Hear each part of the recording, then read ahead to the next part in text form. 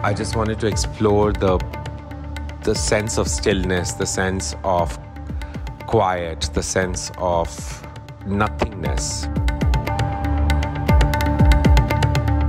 The show starts with this hooded, sculpted, shell-like sculpture going into another version of it, and then in silver tissues with bursts of crystals and hoods. All of these look like swirling wind sculptures which are just frozen in time.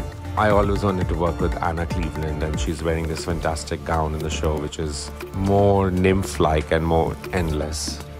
I just wanted to showcase something which is about togetherness, and I think togetherness and love is infinite.